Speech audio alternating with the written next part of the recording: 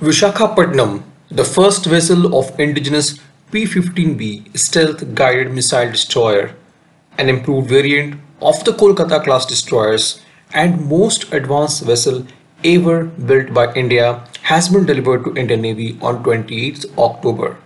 Regarding this vessel, we have made a video 3 months back and have explained in great details about its features and timelines for the delivery of various destroyers being built under this class. We have appended the previous video with this update.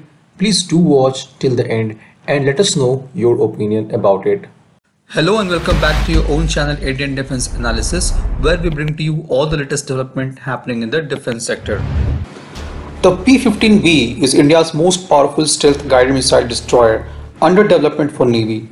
The Project 15B ships feature cutting-edge advanced technology and are comparable to the best ships of similar class anywhere in the world.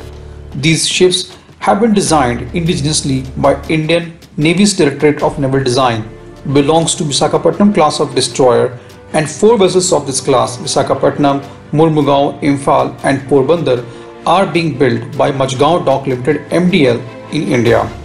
The Mazagon Dockyards will complete the trials of INS Visakhapatnam and expected to deliver the stealth destroyer close to the Indian Navy Day in December 2021. According to Indian Navy, the P-15 destroyers incorporate new design, concepts for improved survivability, seakeeping, stealth and manoeuvrability, which has been achieved through shaping of hull and use of radar transparent deck fittings, which makes this ship difficult to detect. Each ship spans 163 meters in length and 17.4 meters at beam and displaces 7,300 tons.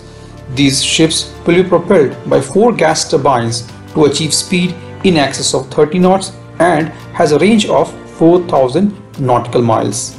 These ships are packed with an array of state-of-the-art weapons and sensors, including multifunctional surveillance radars and vertically launched missile system for long-distance engagement offshore, sea-based and air targets. The destroyer is equipped with EL M2248MF star S-band AESA multifunctional radar, Thales LW08 D-band air search radar, BEL Hamsa NGBO sonar. With their weapons and sensors like the vertical launched missile system and multifunctional surveillance and threat alert radars, the warship will be capable of long-distance engagement offshore, sea-based and air targets. The interception range of supersonic Barak NG missile, for instance, has been increased from earlier 70 km to around 100 km to provide an all-weather defense shield against incoming fighter, drones, helicopters, missiles and other munitions.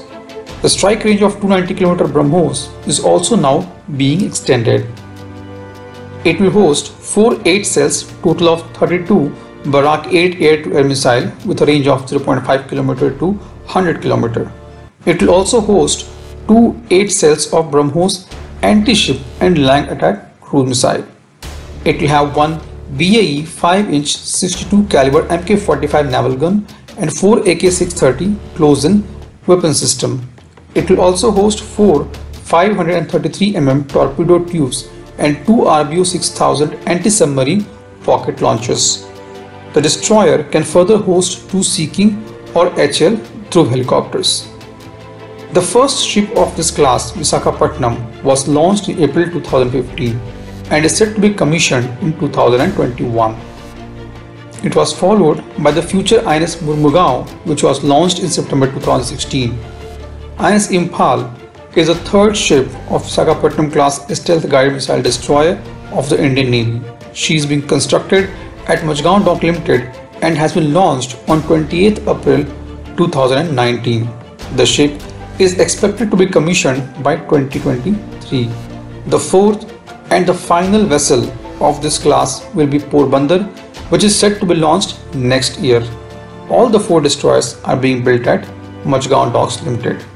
With significant indigenous content, these ships are a true hallmark of self-reliance attained by our country in warship design and shipbuilding, and a shining example of the Make in India philosophy.